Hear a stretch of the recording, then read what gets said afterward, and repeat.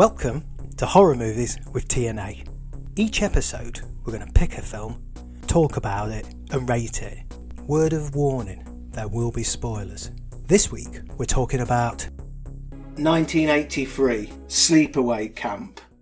Why is it just naming the film Frank LaFlick? He's a beefcake. Just going to adjust my levels. Boop, boop, boop. Let's have a bit of TNA chat. Any films you've watched recently? Anything I'm trying to think any horror films I've Anything watched. that's excited you? Did I watch You a horror watched film? Studio 666, didn't you? Oh, yes, I did watch Studio What? 666. Yeah, and? It's not very good. Okay. It's worth watching for the bit where they're having sex and get chainsawed in half. Oh, okay. It's more of a comedy horror with gore. Okay. All right. I watched two. I've got two to talk about. One's a recommendation, one's not. Shit. Film, Knock at the Cabin, Shyamalan. Shyamalan Ding Dong. Yes, I read it was in Back to His Best. No. So there you go. That was that. And then program I've watched, which I thought was good, was Poker Face. Where's Columbo? Yeah, Poker Face. Recommended. Anyway, anything else? That's it.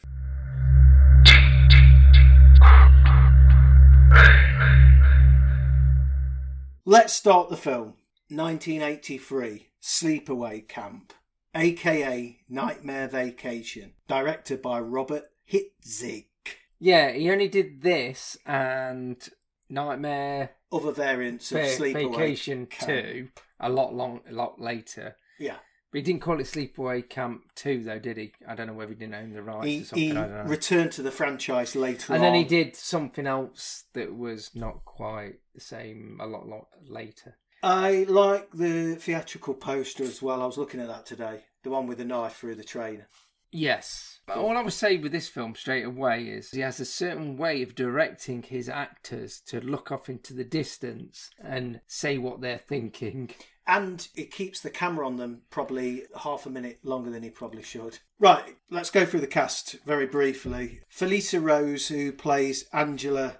Isn't Felissa Rose not daughter, something to do with Bruce Springsteen? I looked, and she has been, obviously Sleepaway Camp was her most famous role, but her resume, her filmography is quite extensive. She pretty much stuck with the horror genre. This was her starting point, and it continued lots and lots. Oh, was she? She's probably the least hammy out of everyone in this. Well, a role she kind of plays almost a mute throughout. So we've got Jonathan Tiersten as Ricky Thomas. Bruce Springsteen's sister, is it? So Felissa Rose, who plays Angela, is Bruce Springsteen's sister. Okay, so that's not totally true, it just says here, yeah? Pamela Springsteen was born a girl and she hasn't killed several teenagers in summer camp in real life, but she most definitely has been a pair of 80s camp / films. We've got Judy, who's the kind of villain of the piece, well, along with Meg, but Judy is played by Karen Fields. Christopher Collette as Paul. We've got Mike Kellen as the camp owner Mel Costick. He was in Just Before Dawn, amongst lots of other films. He was a bit of a singer as well. He did some country music. Jonathan Tiersten as Ricky Thomas. Meg, the counsellor, played by Catherine Calm, was in Silent Madness. Desiree Gould as Aunt Martha. We'll get to her later on. She's quite eccentric. Got Ronnie Angelo, played by Paul D'Angelo. He's a beefcake. And that's it, I think, for the cast. I don't think there's anybody else. Where about Pamela Springsteen? I haven't got Pamela. I don't know when the fuck you've got Pamela Springsteen. Tell me what part Bruce Springsteen's sister played in the film. I'm going to get me. I don't make the rules. Bruce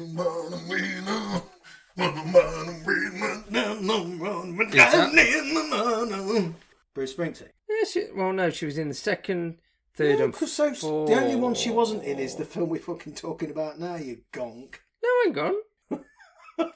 And special mention goes out to Alan Bretton, who plays the cop Frank LaFlick. No Pamela Springsteen in there. No Pamela Springsteen in this one. Allegedly, she's the sister of pop sensation Bruce. Pop sensation Brucey.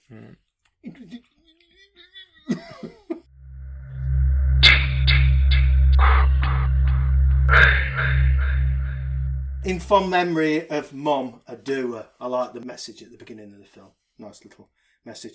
So anyway, we're on the water down by the lake. Actually, it starts off with some very overly dramatic music as it pans across the Camp Arawak. There's absolutely nothing happening. Absolutely nothing. But the music's very, very dramatic. It's a summer's day. John Baker and his boyfriend Lenny and John's kids are on a boating trip. And they go for a dip in the water and are hit by a motorboat. Well, yeah, there's some person water skiing, isn't there? Some kids. Yes. And the overacting of the lady skier, water skier. Well, she's absolutely shitting herself. She doesn't want to be there, does she, though? Yeah. She's upset. The lifeguard stupidly allows his girlfriend to take controls of the motorboat and it careers, and then unfortunately they step on the accelerator. As a result, John and Peter are killed. And you're not meant to know it's... Well, no, yeah, but that all unfolds. Have you said spoilers? Ultimately, I've said John and Peter because we're led to believe that John and Peter are killed because Angela then is the survivor, isn't she? It's a bloke and a kid. Did you see Lenny, his boyfriend's face? The camera, again, this is what I'm saying, the camera stayed on Lenny's face. There was no emotion at all. He was just kind of staring, and it went and showed his face for a bit, and he just said, "John!" ! And that was it. Yeah. One of the life jackets bobs up. It's got a bit of jelly on it. Yeah. A little bit of jelly on it. Yeah, well, it's all kind of churned up, and I like that. It bobs up. Well, it's what it means one of the kids has got fucked up. Well, not dead. Yeah. Tragically killed. Oh, sorry. What did you say about the arm? Arm? I thought you just said arm. Anyway, the one thing I forgot to mention is that was a flashback. You don't know that initially, but that's a flashback. And we are then cast 8 years into the future, to the present day, 1983 or something, I don't know. Traumatised, Angela is now living, so this is one of the children from the boating accident, is now living with their aunt, Dr. Martha Thomas. When I read up on Wikipedia, they said she was eccentric. I don't know if the role was played out that way. I don't know what the director, how they told her to play that. I don't know. I mean, but I thought, oh God, this is some of the weirdest acting I've ever seen. I mean, again, she's meant to be a doctor in this film. She's meant to be a doctor. I think the director said just be eccentric, and that's how she interpreted eccentric. Generally, she keeps looking off the camera and saying, "Oh, do I think that?" It's incredibly weirdly staged. So she's now raised Angela. She's played by Desiree Gould. I'd be interested to know what she's like in any other film, really. I think she only did about 2 or 3 more films, but yeah. Angela is mute. Well, we learn that she's partially mute because she does choose to talk to people when she feels more comfortable with them later in the film. But at the moment, she says nothing. She kind of just good stares. Halfway through, she's done all right, really. She's like Terminator. She don't have to say fuck all. Well, yeah, and we get the feeling that she's traumatised from the accident from 8 years previously. Angela and her cousin Ricky have gone off to summer camp. Yeah, not everyone arrives at summer camp. Summer camp, some aren't. That's a... That's right. They all pile in. So this is the first time we meet the camp owner, Mel, and Ronnie, acting A1, I wrote here. Ronnie's a muscle-bound... Ronnie's the beefcake, and his acting is... I really liked him in the film. He's not the worst actor. No, not by a long shot. But when you do watch him in isolation with his reactions to the scenes, you do realise how awful he is. But actually, he's still not the worst in the film. There are bits of this film that are so good they're bad. And there are other bits that are bad and so bad they're bad, and there's other bits that are good. Yeah, we've all heard of Sleepaway Camp and probably the twist at the end. But what I didn't realise was, in comparison to a lot of slashers, how camp it is, Sleepaway Camp it is. How camp it is in terms of how it's directed, and also the kills on it are done in a way that's different to any other slasher film I've seen. Really. Actually, the kill count's quite high in this film, mainly we'll get to it. So we've been introduced to the camp owner and one of the counsellors, which is Ronnie. Then we get introduced to the cooking staff, Pedo, Artie and Ben, who seems to play the role... I don't know if I'm being offensive by this, like he's playing scenes from Roots or something. He's like a kind of a black guy. Yeah, or like Benson or something. It's it's not comfortable. very troubling. I mean, the old films are incredibly the most 80s you could do. Everyone's got very high-waisted shorts. Do you see that guy's crop top? Oh, there's crop tops everywhere. Fantastic crop tops. And also in the canteen, remember the fly paper you used to get? I think you still get it. Yeah. There was a lot, a nice touch. Realistic, probably because it was an actual canteen. But in the canteen with all the kids. And that's the other thing. A lot of these are actual kids. So we've got the cooking staff, Artie and Ben. Artie's a pedo. He says things like, there ain't nothing, no such thing as being too young. And they both have a laugh about that. And then there's a long shot of him lusting gratuitously over all the young campers arriving. So, not get away with that. No, I don't. Ricky and Angela arrive and they meet up with their friend Paul, who kind of plays a part in the film. So I did start to understand why these films generally use 35-year-olds to play teenagers. And then that theory was completely ripped up because most of the adults in the film are probably worse than the children acting. Well, I thought you were going to say it's a bit more comfortable when the people are in like the late to mid-20s. Oh, yeah, this is... Because they talk about sex a bit. Oh, yeah, no, this is using genuine teenagers to play the role of teenagers. Teenagers. So it is a bit different in that respect. Yeah. I'm not a prude at all, but it's just that when they start talking about boobies and sex and all that lot, you just go, ooh. When it's a 20-year-old, you just go, fair enough. I mean, there's one kill that we'll cover later that's it's wrong. I read 3 different places when they explain the plot. That scene was explained in exactly the same way, so we'll get to it. Anyway, so we've been kind of introduced to a lot of the key characters. Let's move on.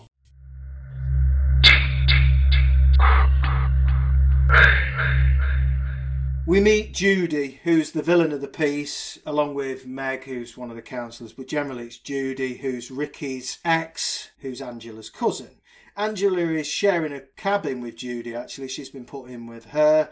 And also, along with one of the camp counsellors, Meg, who should know better, they start bullying Angela, mainly because she spends a lot of the film just staring at them and not responding to any of them trying to... And doesn't talk. She stares gormlessly at everyone, which actually, as we've already said, is absolutely fine because she's meant to be traumatised. They say, they constantly make remarks about her. At dinner, Angela's immediately not eating, so Ronnie, Ace, takes Angela into the kitchens, straight into the arms of pedo Artie. They go into the walk-in, so Ronnie leaves them on their own and the Artie takes Angela into the back room where he starts undoing his trousers. Yes, but luckily... He instantly gets pedoed up. Yeah, Ricky turns up and goes, what are you doing? Cousin Ricky catches them and the kids run out. This leads nicely into murder number 1.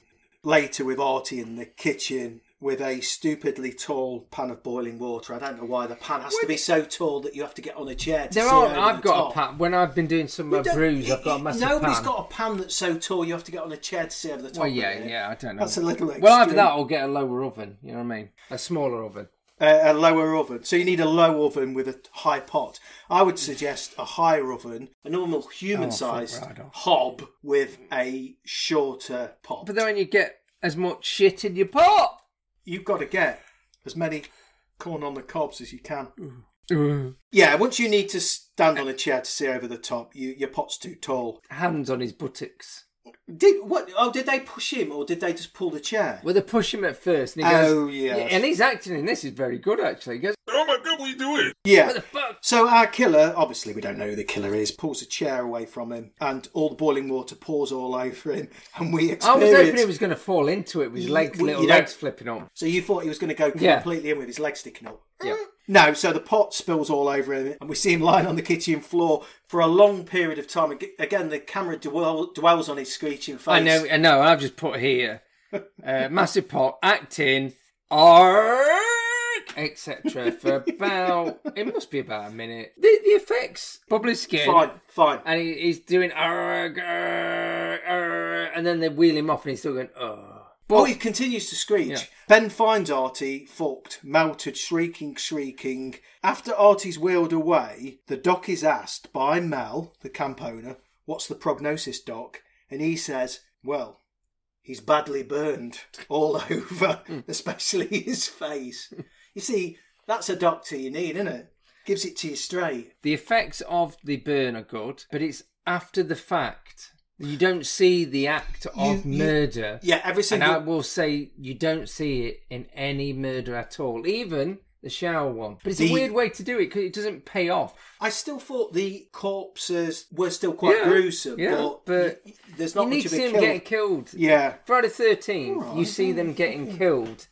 Oh, well, actually, you see an arrow at one point, don't you? But it's not great. I think none of the kills are very satisfactory, are they? No. Mel wants to keep it hush-hush because he'll think it's bad press for the camp, so that basically allows the killer to go about their business for at least another hour or so.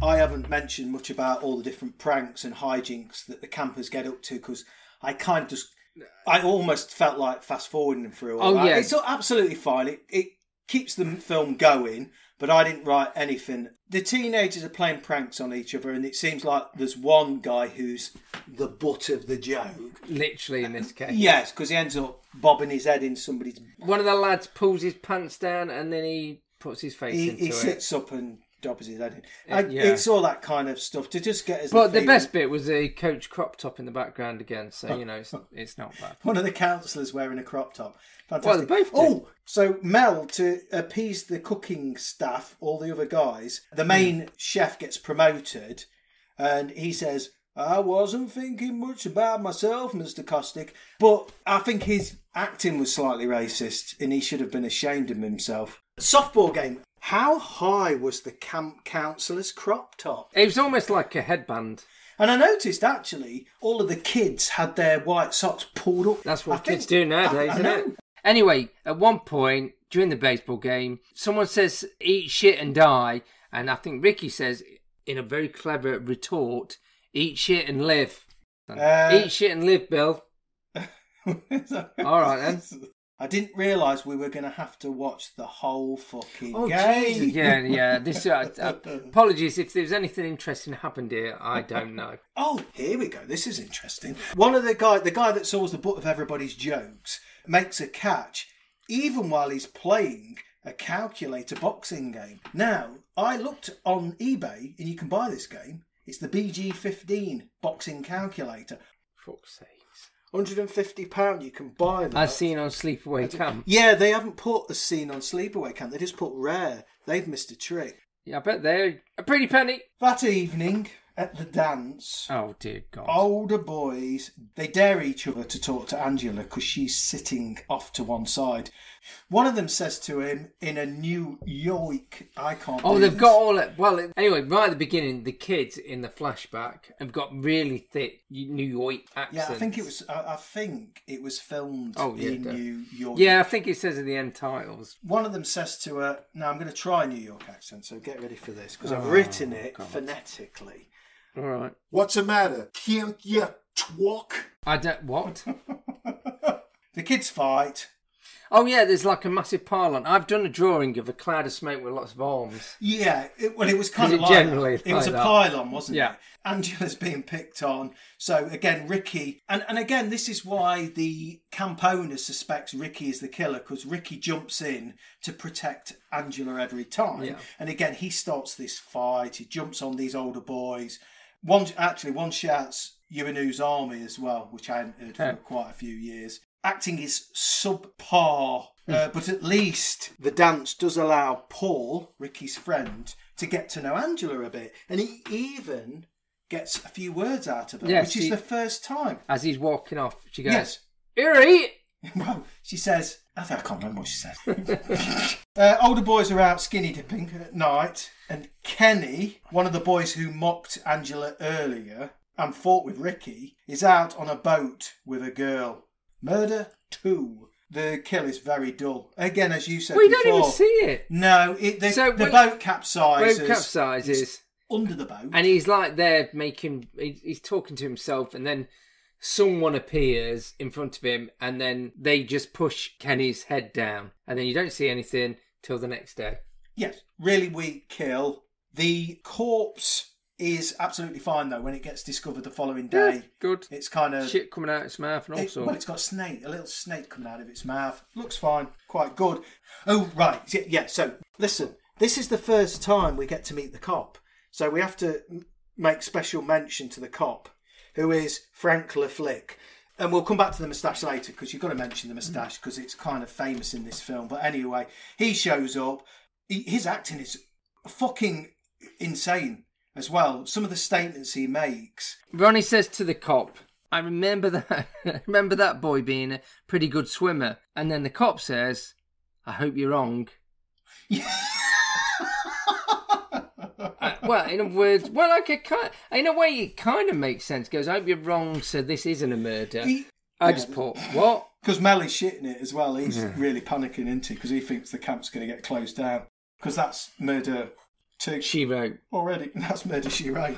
Meg, the camp counsellor, who's kind of this horrible one that's in cahoots with Judy, accuses Angela of being a goddamn prima donna. It's difficult, isn't it? Meg shakes Angela and Judy stirs the shit. Judy also mocks Angela. And actually at this point she says, I've not heard her, she's a carpenter's dream. Flat as a board and she needs a screw. What the fuck? I don't remember that shit. Ricky keeps defending them from the bullies in a variety of scenes. So I'm kind of skipping over stuff, but it's general. They keep bullying Angela because she's kind of still mute, still not reacting to anything. And Ricky keeps stepping in, which actually heightens Mel's suspicion that it could be Ricky. Well, yeah, there's loads of that bloody red herring kind of bollocks. Very heavy-handed, but... Anyway, murder-free. No. Billy, who's one of Angela's tormentors, he gets it next. He goes for what he calls... He grabs a magazine and he says, I'm going for a wicked dump. Now, I didn't know whether that was a crafty wank, but what's a wicked dump? But very boring murder. Billy gets trapped in a toilet cubicle with a beehive that the murderer... Yeah, he pokes a beehive through this thing, and it doesn't look like a beehive, but the issue I've got is you can see he's having a dump, and the bit under the door where he's trapped, the gap beneath, is fucking massive. It's like 2 foot. So when he goes, under. "Oh, help me out!" Yeah, he could have just crawled under it and got out. Well, I mean, having said that, again, you don't see him get stung. Yeah, so I said, but the after effect is really good. Again, the corpse is gruesome, but the kill is very forgettable. Yeah, but he does have a bee beard. He's got a bee beard. What a wicked. So Mel, the camp owner, is even more sure that the killer I put bee face. Wicked. Paul and Angela are fooling around. Angela is uncomfortable because Paul is kind of being a bit forward. He tries to go to the next base and Angela is uncomfortable. She then has a flashback to watching her father in bed with his boyfriend Lenny. And then, can you explain to me what the significance of the rotating bed with the boy pointing closer to the girl? I didn't know whether it was... I didn't get it. So they saw, kind of sniggering, which is wrong, their 2 dads making out in the bed. And then they went to bed and the boy points to the girl, or the girl points to... What, the boy points to the girl. Was that right? I think it's the boy pointing to the girl. Yeah. As if to say, you know, we're both boys as well. I don't fucking know. It's bullshit. What do you want from me? I mean, they would still be giggling even if they were stood there watching their mum and dad in bed, I suppose. But I mean, I didn't really... I think I don't know. Having said that, it wasn't a bad shot. It's probably one of the better shots in the entire fucking film. But yeah, the flash, it didn't mean a lot. I mean, it was unnecessary, but he had to pad the film out because it's only like 80 minutes long anyway, isn't it? So everybody's playing catch the flag. Paul and Angie fall out, and who's there to console Paul? Judy. Don't judge Judy, though. Now, hang on, let me do it again. I mean... What? Angela finds out. Well, yeah, she captures them snogging. She comes upon Paul with Judy, and she's upset, understandably.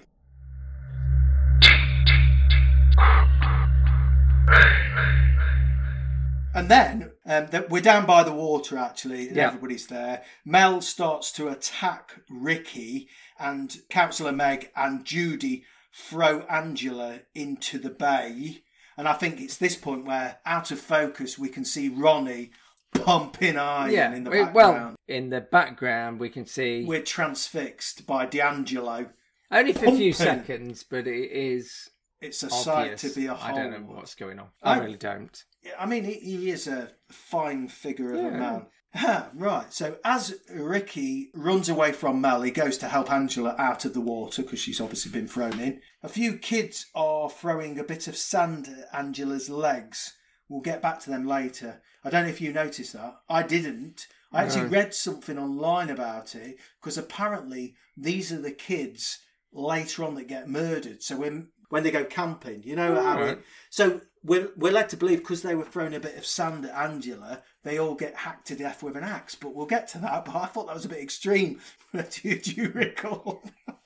Murder 4. Counsellor Meg has been on Angela's case from the beginning, in cahoots with Judy. Meg goes and takes a shower. The killer goes in, and so this is where she gets stabbed in the shower. Yeah, she gets stabbed in the back through the wafer thing. Some shower. card. Yeah. Some card. Good. Because she was getting on my tits with whatever song she's humming constantly. Oh, yeah, she seemed uncomfortable. Yeah, she's...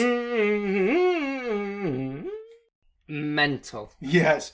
And then she has to simulate having a knife cut down her spine. We see it from the other side as a knife is dragged down almost like a bit of card with a bit of blood spurting out. Even then, when he could have showed something, he decided, no, I'll just show it. But again, that's quite brutal. Oh no, I'm going to say, way. it is. Compare it to Pieces, where someone gets chopped in the shower with a chainsaw. Oh no, in a cubicle, actually. Yes, in the changing rooms, isn't it? It goes through a door, but fuck me, you see it afterwards, don't you? It goes through the fucking lot. Yes.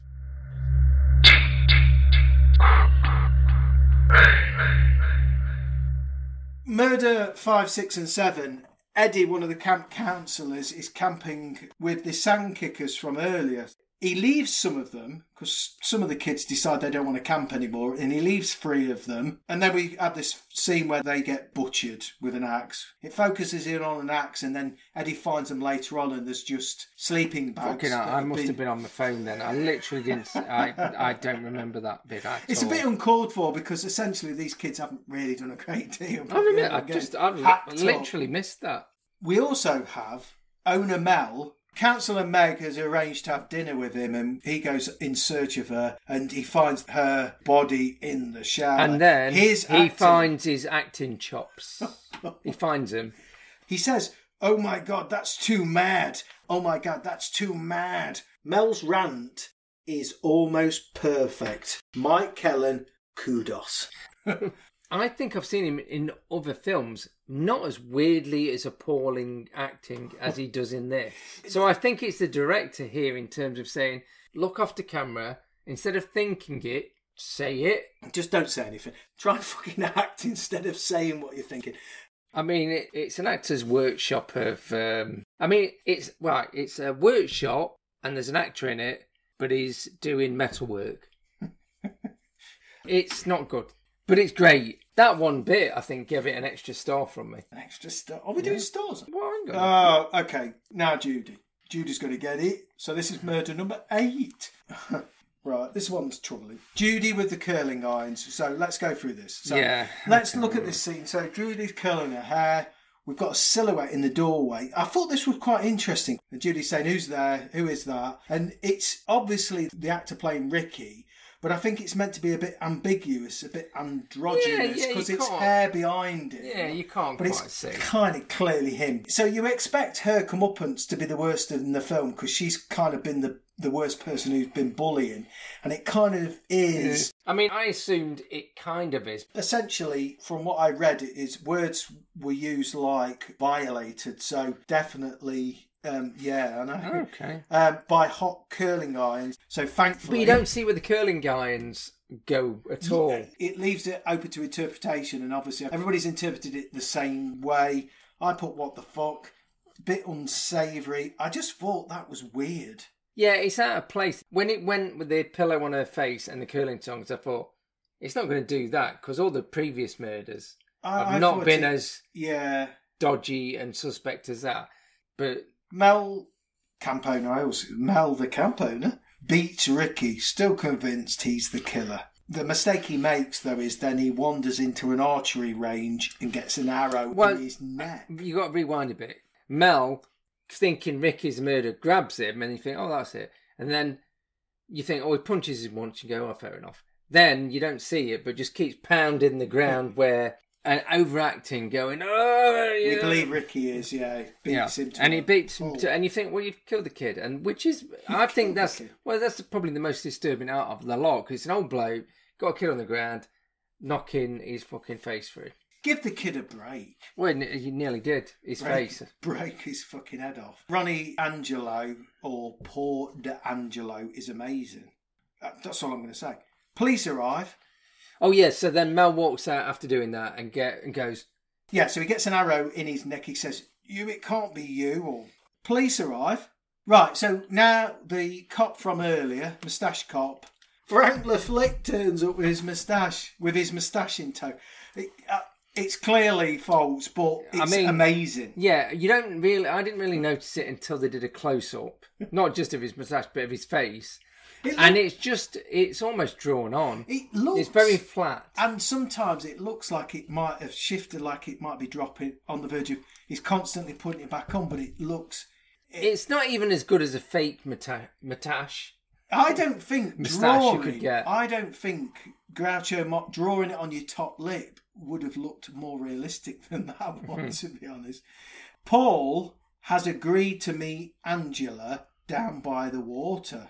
Oh, by the way, all the bodies so there's mass panic in the camp now because all the bodies in the sleeping bags that you didn't even fucking see have been discovered. And we go back to the moustache and we get to see it fully. It's really something. And then Paul has gone down by the water to meet Angela. And I think it's because Angela's kind of wanted him down there, and Paul obviously thinks that he's going to get a bit of action or something. I don't know. Well, and also she says, let's both get naked or something like that. Well, she does say something at some point saying, yeah, take your clothes off, and Paul gets all excited and giddy and all that kind of thing. So I suppose this is all building up. Now we've got the end scene, and we've got Ronnie, good old Ronnie, and Susie, one of the other counsellors. They hear something down by the water and they go down there. They find Angela is stroking Paul's head. And also she's doing the same kind of humming that the other fucker was doing in the shower. That's what they hear, don't they? They hear Angela stroking Paul's head, kind of almost singing humming a childlike song. Yeah. So then, when they come upon Angela stroking Paul's head, we go back 8 years to when Angela was taken in by Aunt Martha, and Martha in her, what's the word again? Martha in her, what's the word? The muffins. We get Aunt Martha, who's a bit eccentric, talking about how she always wanted a little girl. This was totally unnecessary, that fucking bit. It was, and I don't know... Because you've kind of ruined the fucking ending. You should just done it. Did you understand whether that's a... I didn't understand whether it was a good thing or... I didn't get it. Turns out that she'd forced Peter to be a girl. And we realise it's Angela that had died in the boating accident and Peter had survived, but then Peter had been raised as a girl. For the shock ending, you kind of already gave it away by that, which I never knew. They kind of literally preceded it with a flashback. Yeah, it explains it to explain it. Then shows it, which still is a shock. Yeah, but at least it then goes straight from it does, that to that, so kind of get it. But it would be better just to go straight back and then maybe do the flashback afterwards. Maybe not. Because I love the way just don't do the fucking flashback. Yeah, Paul's severed head rolls as Angela jumps up, Peter, and the rest is history. I really loved the ending. It was kind of out of place with the rest of the film because I know all about it and I've seen all the different. I've never watched. Are you going to explain what the fucking ending is? Okay. She stands. Well, Angela stands up, but she's Peter, and she got blood all down her butt. It doesn't pan down. It just zooms out, and she's got Peter, male genitals, cock and balls there. But her face is this kind of very, and she's like screaming. That's the best bit, and that's the bit. It keeps cutting back to her face and then her cock and balls, but it's like You know, she's like looking off to the left for some reason, or right. Yeah, it's really with weird. a big weird. But I really bobber. loved it. But I think that's because they modelled her face doing that and just attached it to a man. I'm hoping, not a lad. Yeah, to stand there with his bits out. Yeah, but that kind of in a way makes it better because it's just weird. Yeah, because it doesn't. The whole thing is nothing weird. Gets said. It's just her. Well, Ronnie says something like, "It's a little boy. She's a boy," or something. I really liked it. I loved everything about the ending, and I liked the fact that it didn't do anything other than it went green, and then the music was really good until the guy. Well, I actually have to say, I don't know what you're saying because you know I've been bopping to it as I texted you the other night. So, what some of the lyrics are: "Angie, you're the love of my life. I know it's all a masquerade. It's just what I've been looking for." It's really great. I really liked it. Film ends at that point. It doesn't explain anything else. No, it that's just fucking stops.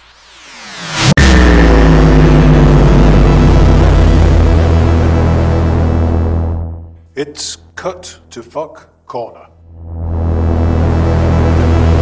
I'll do a quick BBFC thing. There was 53 seconds cut from it.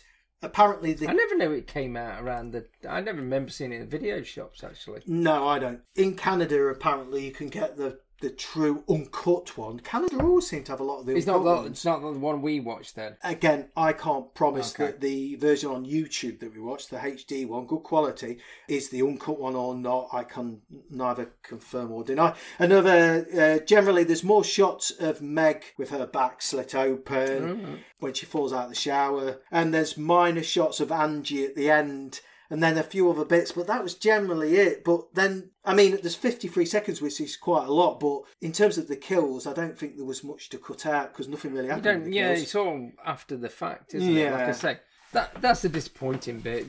It's very disappointing. Well, no, it's not. It's not. It's done in a different way, which is okay. But the point is, with this type of film, this is obviously copying Friday the 13th. The purpose is there's the build up to them getting killed. Then you see them getting killed and reacting to getting killed. And then somebody discovers them. Yeah, and then you see them dead afterwards. Good money to see a bee-bird. A bee. Sometimes with the teenagers, I thought it felt like, who's the guy that did Bugsy Malone? It was almost like Alan Parker. Alan Parker had done Friday the 13th with children. These weren't too bad, though. I mean, no, they're all right.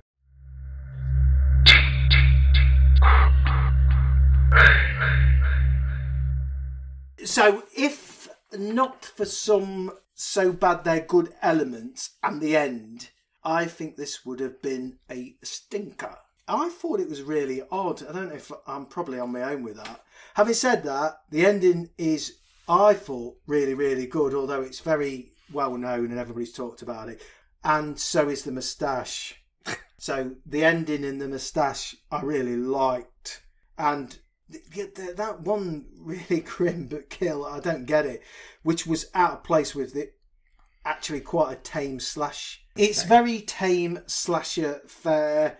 Acting is the normal standard in these kind of films.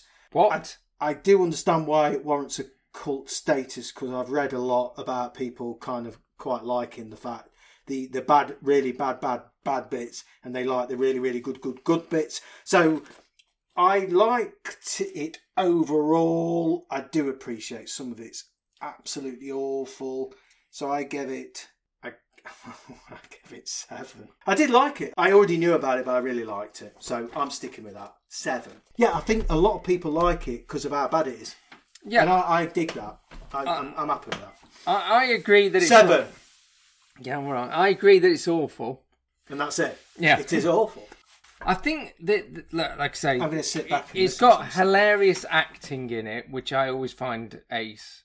It's endearing, isn't it? Yeah, well, like I say, I think it's the director did some weird direction. Aunt Martha and Mel are terrible acting, but I believe they probably have done better acting in other films. The only thing I would say is I don't think when you look at Beefcake, Ronnie, I don't think that was down to that direct. I don't think he was that bad an actor. No, he wasn't. He was probably comparable to most. I give it 7. The more mainstream actors were asked to ham it up beyond belief. Like I say, go, tell you what, pretend you're absolutely mental, keep looking off to the camera and do this. You be at summer camp while there's a killer on the loose and then come back to me. Yeah, but I know that they were the good bits. They're the ones that pushed it up a bit of an amount. But what are you giving it then? The trouble is... What are you giving it, though? I'm not going to get into that. The trouble is, it's like I've already said, you don't get to see the kills. Yeah. At all, really. You may get to... You could say the shower one you kind of do. So right down the back. You don't really get to see the kills. And in a slasher film, that's generally what you want to watch. You're waiting for it, and then you don't see it, and then you probably see it about a minute or two later that something happened. That's not a fucking slasher film. So it's disappointing in that particular way. Can I say something? In a slasher film, all I want to see is the interaction between the camper and the cook. But no, it surprised me because I thought, I thought it was going to be very much a replica of Friday the 13th, except for the end bit. Thankfully, it went in its own direction. Well, yeah, that's all right. Yeah, but there's like loads of stuff that we've liked that's not even been as gory as this, but have kind of had a go. But the bits, there's other bits, like you say, where the kids are mucking about and there's pranks. It's filler. And I was fucking bored out of my tiny mind. That was the other bit. There was bits where in between the kills, I was going, oh, this is shit. That was just natural. They just leave the camera rolling. Yeah, capture the kids. Yeah. Right, so you can tell kind of, I'm not giving this a very high mark. It wasn't enough for me to think... Did it not save it? No, not really, because I was surprised, to be honest. I thought I'd like it more. I wasn't expecting a lot. And given that I know the ending, I was thinking, it's a difficult one, isn't it? Because you almost have to try and imagine what it'd be like. Well, then again, a lot of the people who are listening to this will have already seen the film. Yeah. So it's not like you're trying to hide the end. But I still think it works. I still think I liked it, even though I'd never watched any footage, but I'd still seen pictures of the end of her face. But I still think it worked really well. Right. 4, I gave it. Okay. But it would have got a 6 if I'd never known the ending. So you're giving it a 4 and a 6? Well, no, I'm just giving it 4. Because I already knew. But if I had never known the ending, which was the twist, not that she was the killer, because that's fucking obvious from the very start. No. But if you didn't know the ending that she had a cock and balls, that would have been, that's different. You've tried something different there. Cock and balls. Well, because I did know that, I was just waiting for it, and when I finally saw it, I just went, oh, okay. Cock and balls. Okay. The cock and balls they weren't quite as... But I can imagine if I didn't know that, I would have got... So 6 is pretty good, but... No, yeah, that's absolutely I couldn't give it more than that, really. I loved it. I give it, without the tash and Angela's face, I would have given it 4 or 5. Because the film wasn't great, but... Angela's face was probably enough to lift it up to a 7. And that's how simple I am. Oh, that's true. An hour and probably 10 minutes of nonsense to get to a cock and balls, a big face, and a moustache. I would re-watch it like in a cinema with a load of other people because it would be a good laugh. Of like-minded people. Yeah, I think because they would have a laugh at stuff. A hoot.